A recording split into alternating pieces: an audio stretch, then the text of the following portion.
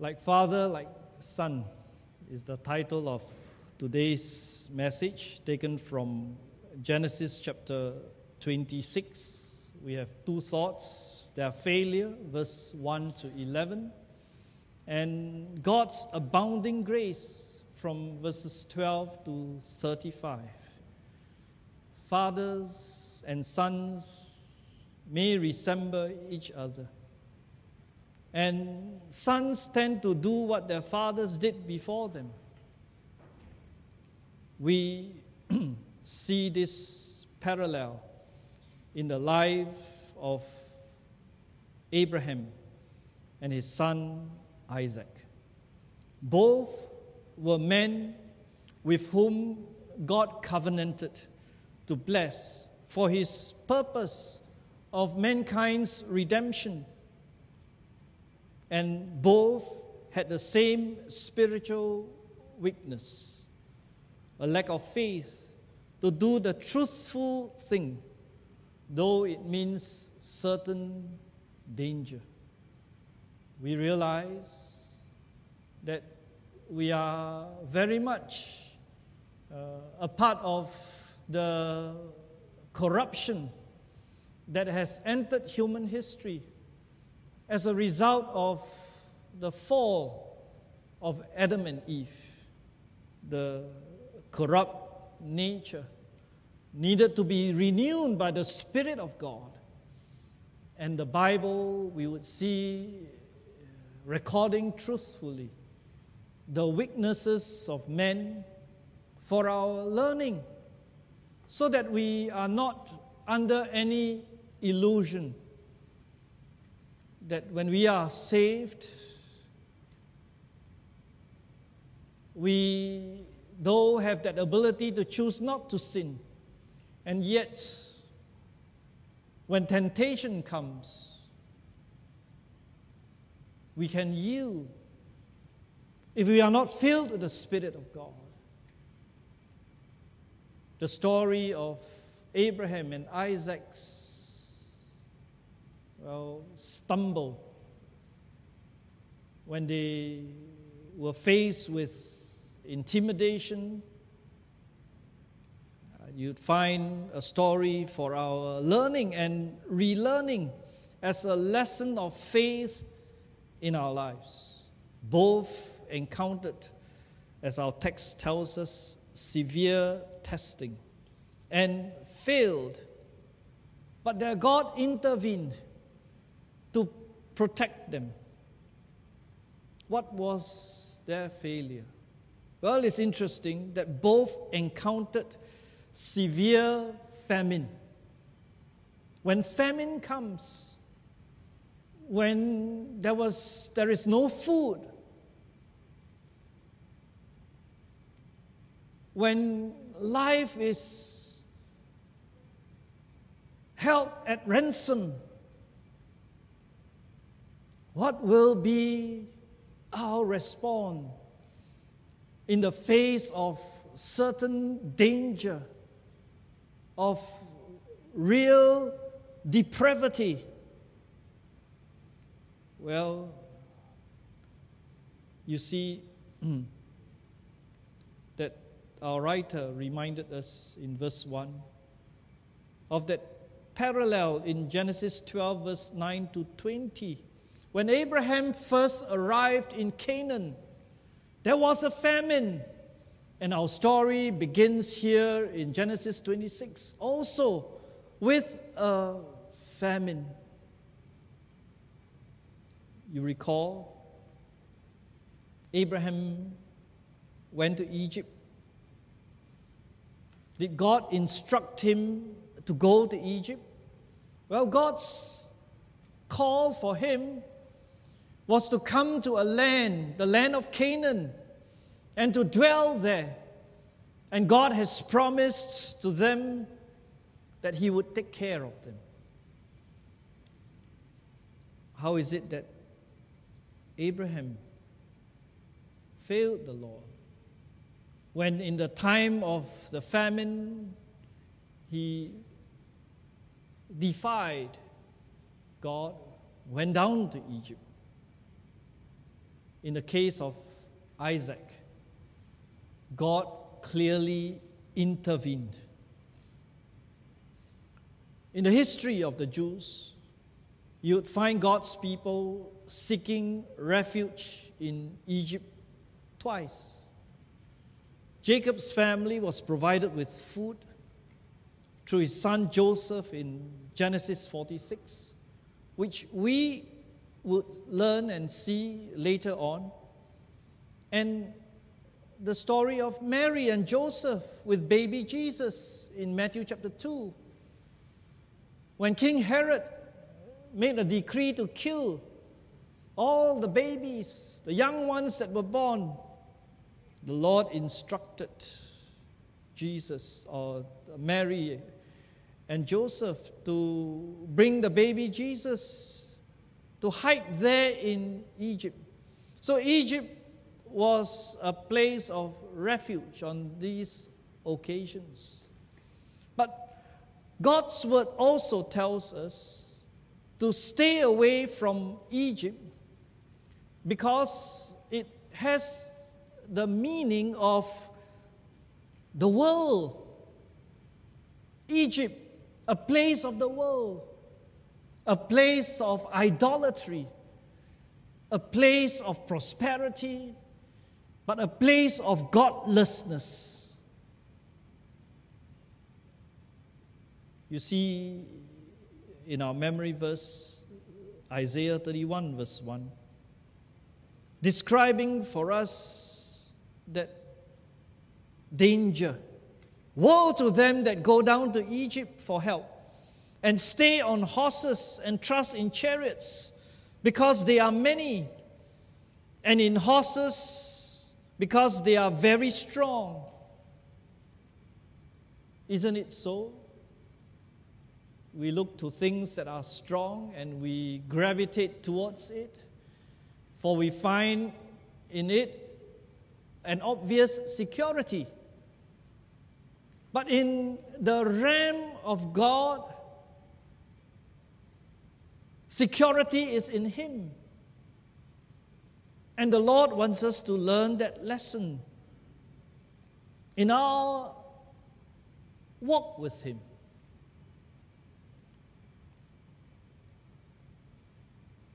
Isaiah 31:1 says, they look not unto the Holy One of Israel, neither seek the Lord.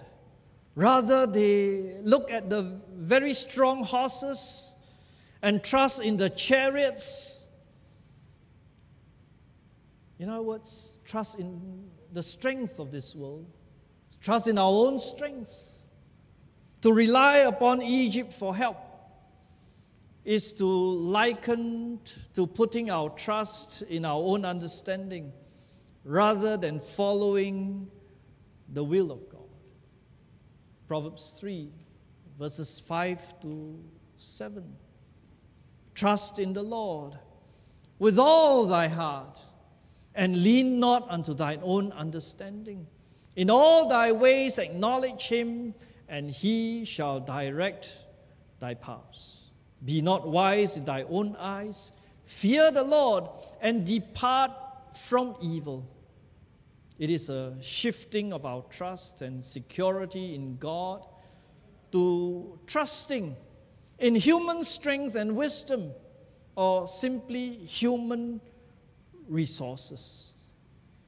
See, what was the problem with Abraham going to Egypt? Well, it was that God did not instruct him to go there. It was not in the will of God. He would face danger there.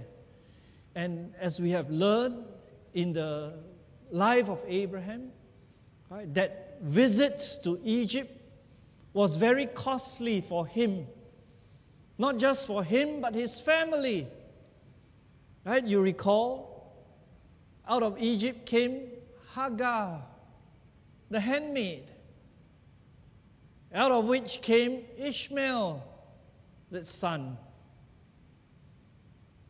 Out of Egypt also came forth a tainted mindset upon the nephew Lot, who for the first time was exposed to the world and its fatal attractions. Well, it cost Lot and his family greatly. It was a lifetime loss for Abraham making that journey to Egypt. And so you see here, God intervened. God intervened for Isaac that he should not go down to Egypt. And he did not. But here we are speaking about reality. There was no food on the table. We are hungry. What do? Well, here the people of God is instructed that we are first to seek the Lord and His face, to seek the guidance of the Lord, for He will surely provide a way of refuge for you in His will.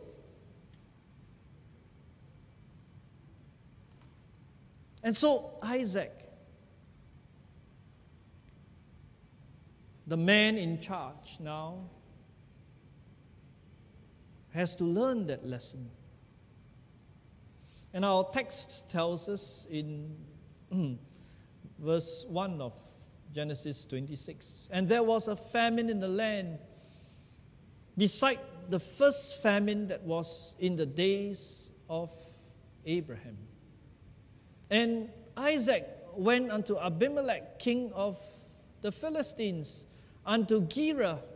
Well, he went south to this place called Gerar, and there God intervened. God intervened. What did the Lord say to Isaac? The Lord said to him in verse 2, "Go not down into Egypt. Dwell in the land which I shall tell thee of."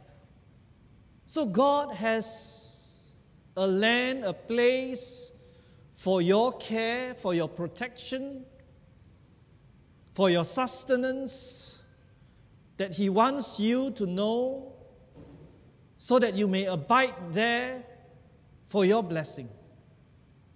This was that place for Isaac. And Isaac heard the voice of God. God said to him, "Sojourn in this land, and I will be with thee and will bless thee. For unto thee and unto thy seed I will give all these countries, and I will perform the oath which I swear unto Abraham thy father. And I will make thy seed to multiply as stars of heaven, and give unto thy seed all these countries, and in thy seed shall all the nations of the earth be blessed."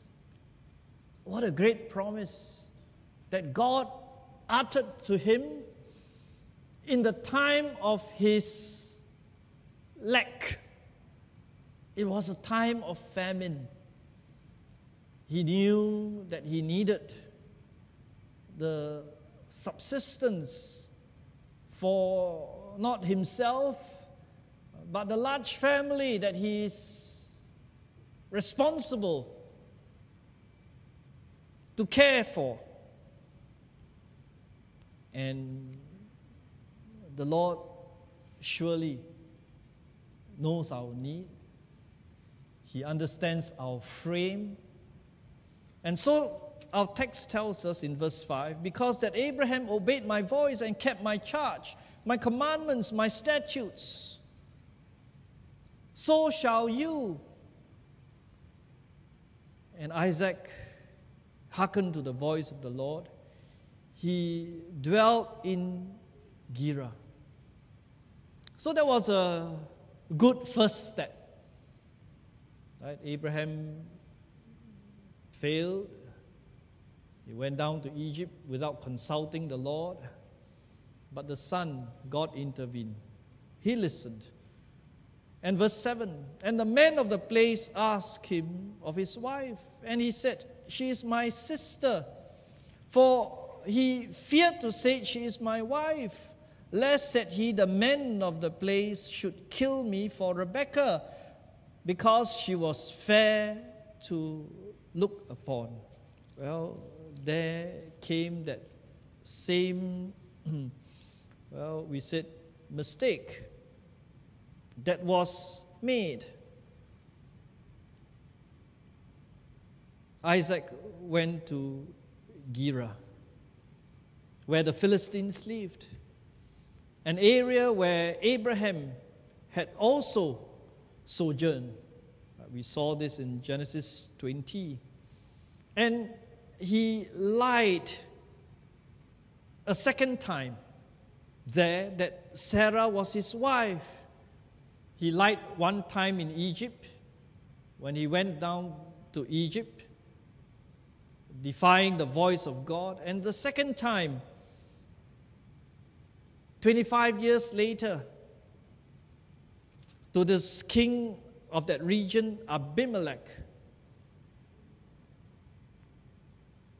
And it was a time when he was quite old, and yet he made that same mistake twice. And verse 7 of our text says, and the man of the place asked him of his wife and said, she is my sister. For he feared to say, she is my wife. Now, at that point, you see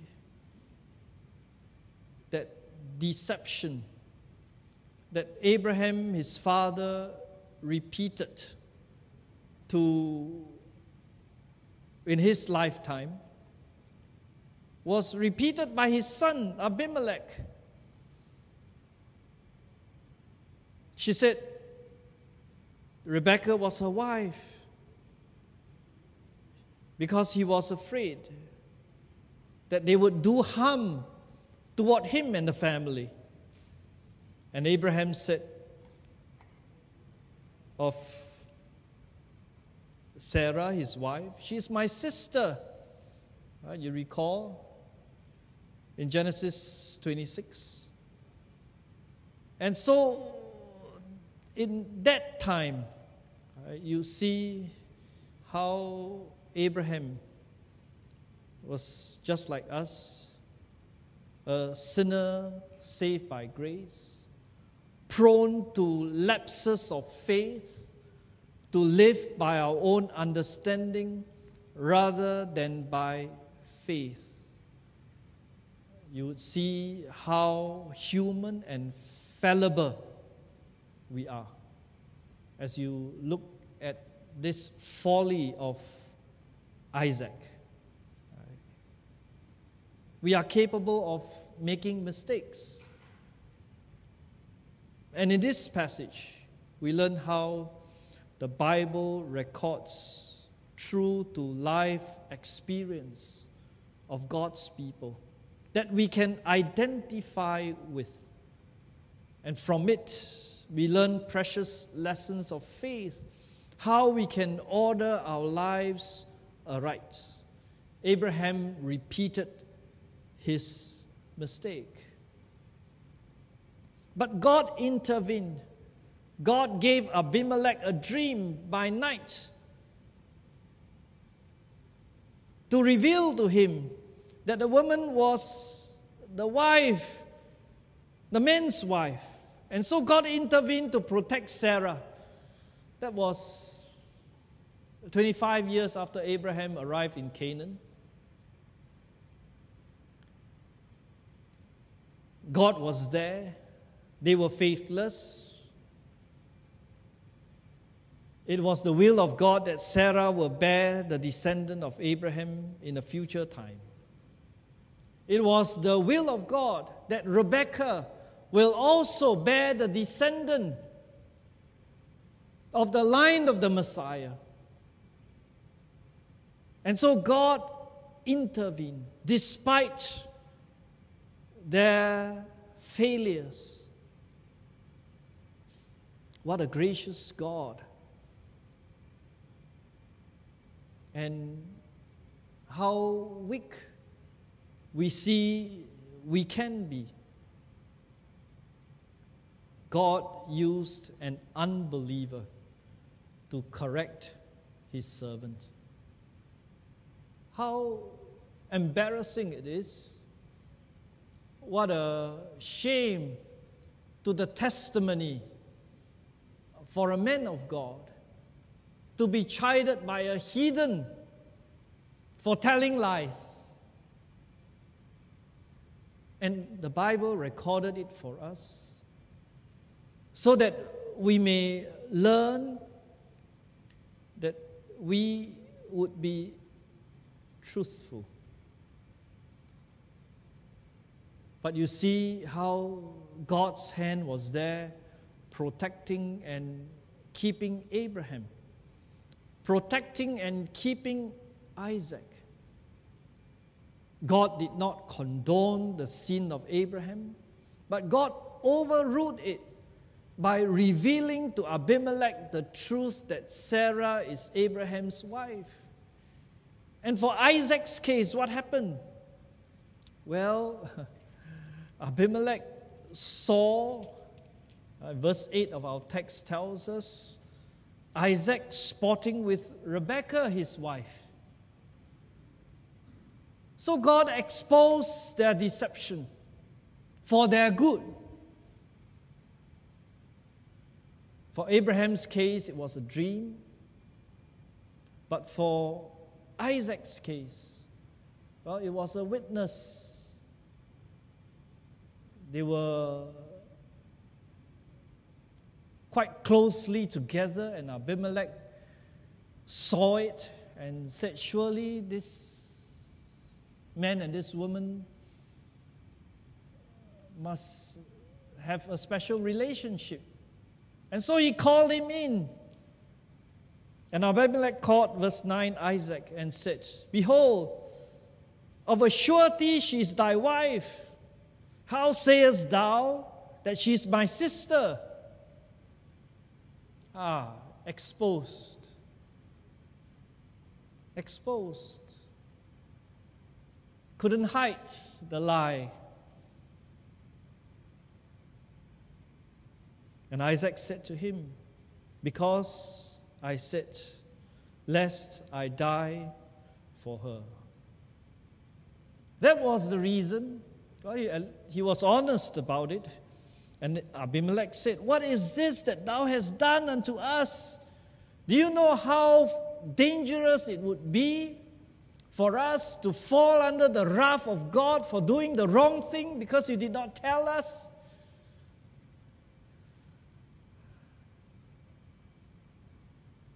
Although things may be hidden from men, we see from this episode that it is not hidden from the eyes of God. God sees. God knows. And if you are a child of God, He intervenes for your sake because He loves you.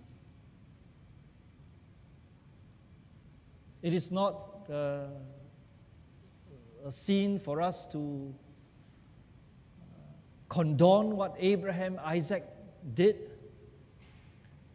but rather of the grace of God. That in spite of their weaknesses, God protected them. When we come under the care of God, you know that the Lord is with you to care for you. We were describing this to our folks. The Lord Jesus Christ, after He has completed His work of redemption upon the cross, rose from the dead, ascended to heaven, what is He doing? At the right hand of the Father, praying for us. And we say this, that, you try praying for somebody, 5 minutes, half an hour, 1 hour, 2 hours, 3 hours. Well, the Lord prays unceasingly at the right hand of the Father for us. Hard work, you know. His care for you, He cares for us. It's it's in the fullest sense of the word. He doesn't want us to fall by the wayside, make mistakes, step on the landmines of life, and be hurt. And so you see here how the Lord intervened. Abimelech said, "What has this stand that thou hast done unto us?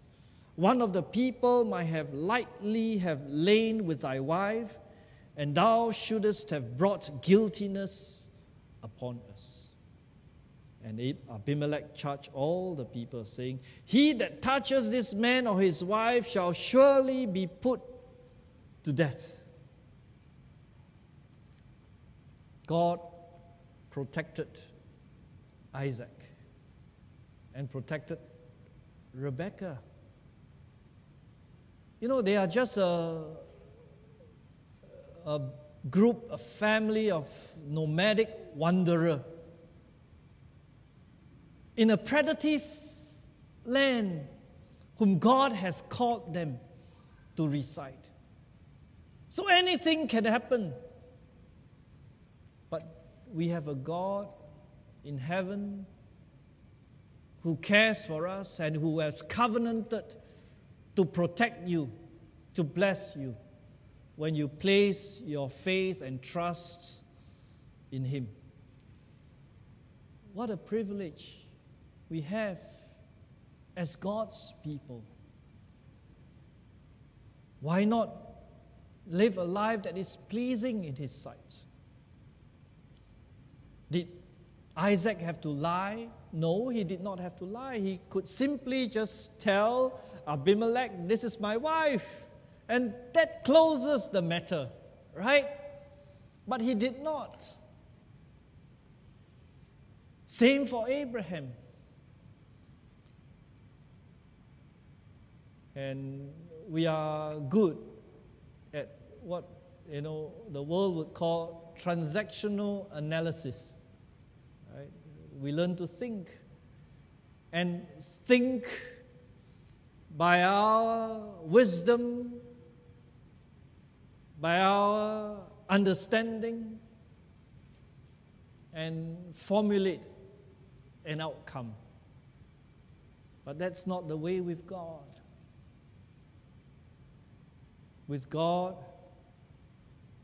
we do what is right in His sight, and we leave the outcome to Him. We do what is right in His sight, and we leave the outcome to Him. We are willing to trust Him with the outcome by doing what is right in His sight. So there are life lessons that Abraham learned, that Isaac had to relearn. Right? He was, as it were, scolded point blank by this heathen king. God protected the family. In a time of famine, God provided for them. Verse 12 says, "Then Isaac sowed in that land and received in the same year 100-fold.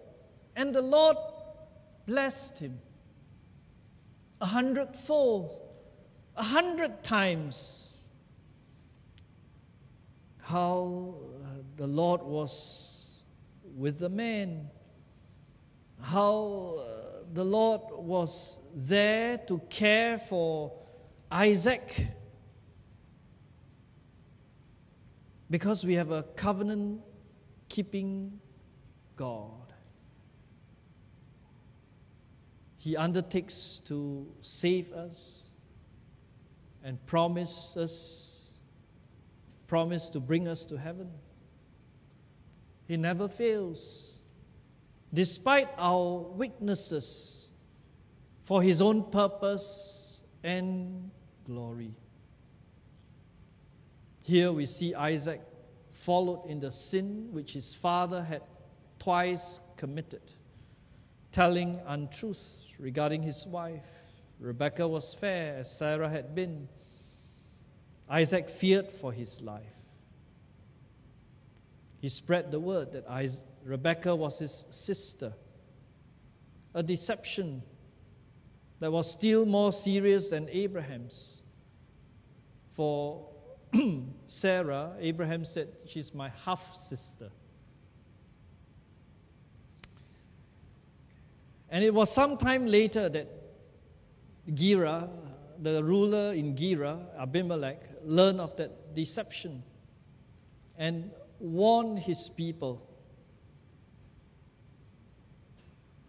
You see how we are so weak, but there is no excuse not to walk in the Spirit.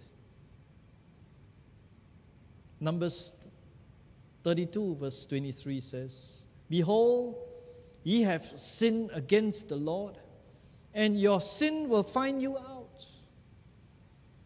God comes after us. God came after Isaac. His sin was exposed when his sin was pointed out. He offered inadequate excuses, showing his weak faith. Although Abraham's eyes were off the Lord, but the Lord's eyes was never off Abraham. He intervened to save Abraham, to ensure that Sarah would give the progenitor of the Hebrew race. And we see here God's faithfulness, Abraham's faithlessness. So it was with Isaac. Abimelech discovered Isaac's lie. Truly, our sins will find us out. The truth is out. He was exposed for his deception. We have to be careful how we lived our lives, for those whom we bring with us, especially those of our children, will learn from us whether they are good or whether they are evil. Parents are to set a good example for their children. We see God's abounding grace from verse 12 to 35. When Isaac stayed in Gerar, accepted Abimelech's hospitality, planted crops, reaped a bountiful harvest. And there were jealousies that happened there with the people of the land. Abimelech's men took away all their sustenance. The wells which were digged were destroyed. And the Lord appeared to Isaac, to help him, to guide him, as he did with Abraham. You see, we are not alone as the people of God, and God knows our needs. And God blessed Isaac with great increase, so that the people of Abimelech would come to Isaac to seek a peace treaty. Verse 27, "Wherefore come ye to me? Seeing ye hate me, have sent me away from you." And they said, "We saw certainly that the Lord is with thee." We saw certainly that the Lord is with thee. You see, if you walk with God, you trust God, God takes care of you. And it is visible even to the world. They know, they can see, and how the Lord took care, how the Lord protected. Our story ends in verse 34. The children of Isaac, he had two sons, Esau and Jacob. And here is recorded a sad note. Esau was 40 years old, and he took a wife of the daughter of the land. And it grieved the heart of Isaac and Rebekah. An unhappy episode when Isaac and Rebekah could not stop their son from marrying outside the covenant. The failure in every generation. You see weaknesses, but you also see God's abounding grace. These are thoughts for our consideration, that we have a God who takes care. And there is a covenant by which God entrusts to fathers and mothers the care of their next generation. And we have that responsibility and duty toward the nurturing, the care of the next generation. And you would see that is best done by a good example. In other words, we have to practice the faith ourselves. We have to do what is right, so that the generation after may see and they may learn a right lesson from us. May the Lord help us. May God bless covenant families, that the faith may be passed from one generation to another generation for His own honor and glory. Let us pray. Father, we thank Thee for Thy word. Strengthen us by Thy grace and comfort us by Thy Holy Spirit. Strengthen Thy people. This we pray with thanksgiving. In Jesus' name, amen.